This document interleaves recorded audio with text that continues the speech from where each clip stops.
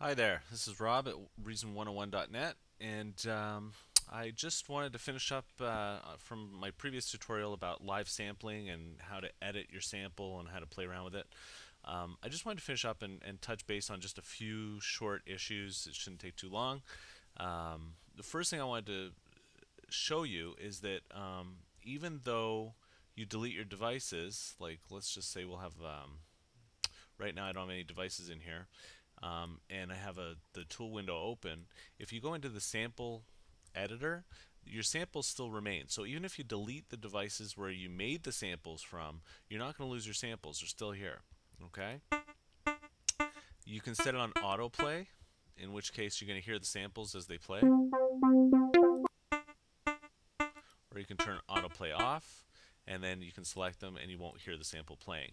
Usually you're going to want to have autoplay on. That's usually the preferred method here. You've also got the quick speaker system, which you can play your sample in. Okay, you got the edit feature, which obviously when you open it up, that will open up your edit window. Okay, you got the duplicate feature, which I really like because for this sample, for example, it's one note that's played um, 3 times, and then I changed the key and it's played 3 more times. So what you could do in this situation is you could duplicate it. Okay, you can go in and edit it, and then you can just select snap sample to transients. You could take your start, go over here, take your end, go over there. Then you can crop it, or nope, you don't want to do that. So let's undo that. You want to set the start sample and end. That's not what you want to do. Okay, so you got it over here.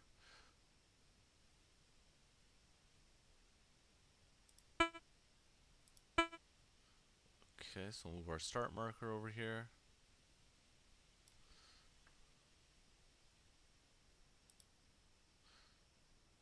Okay, so now we've got the start and end. If you click the crop, right, okay, that's going to give you this sample. So now you can save this.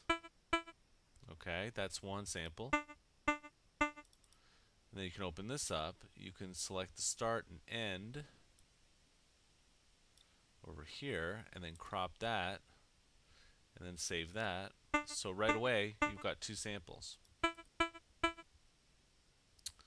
Okay, and you should be able to, yes, you can rename it here. So you can call this sample 1-1. There you go.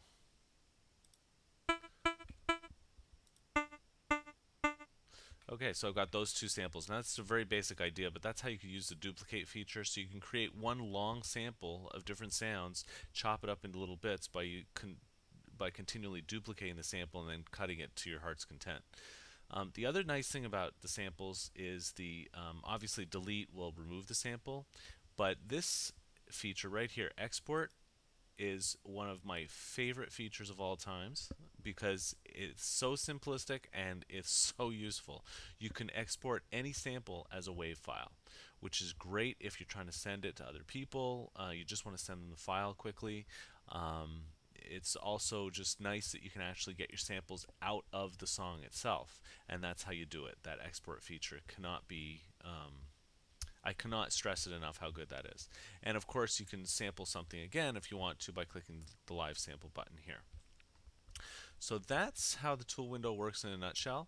And if you do want to use it, you can go in, you can create any device that will use a sample, so any of the sampler devices, such as the NNXT, the NN19, the ReDrum, or the Kong Drum Designer.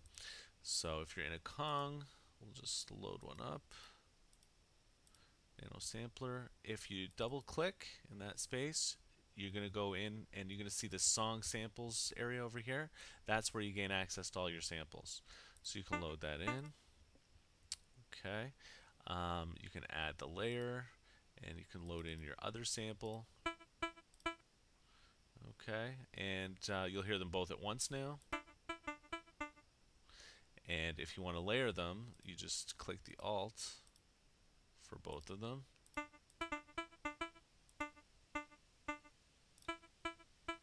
that's how you alternate them. So that's how you manage your samples, and I just wanted to give you that quick short tutorial just to show you a little bit more about the tools window. Of course, you can get access to the tools window by hitting F8 on your keyboard, and that'll open up your tools window to the sampling tab here, the song samples tab, and all your samples will be listed here. The other way you can get to it is you can right click and click on manage samples. This will only be available if you actually have a sample loaded in though, because if you delete them, okay, well I didn't want to delete Kong, but if you, let's see, okay, if you delete the samples,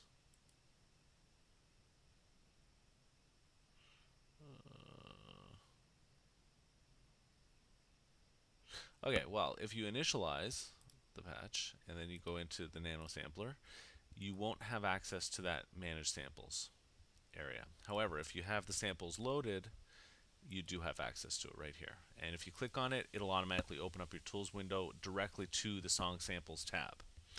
So that's the song samples tab under the tools window and a short tutorial about it. Again, come visit me at reason101.net. My name's Rob, and thanks a lot for watching.